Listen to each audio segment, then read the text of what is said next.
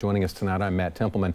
Our top story tonight, a Springfield woman is warning others about an elaborate scam that she fell for that ended up costing her thousands of dollars.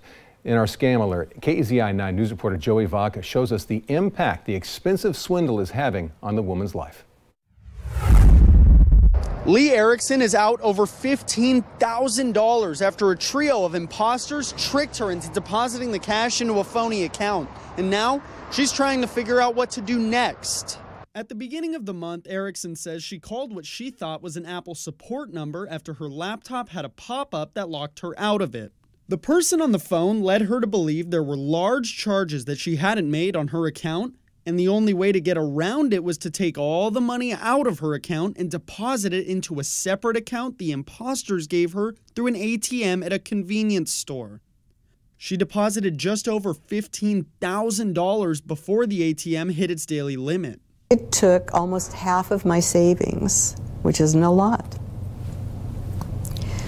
I live in a mobile home park. I have space rent. I have a car payment that comes out of my savings every month.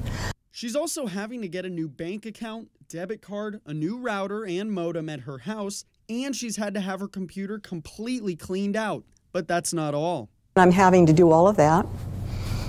I am having to go online everywhere I can think of, and I'm still not done, and I have to do it again because this is before I got my computer clean. Change all my passwords everywhere. Any transactions that I had that were automatic withdrawals or deposits, I had to contact them. Erickson says she knows she'll build the money in her account back up eventually, but the $15,100 that she deposited is gone for good.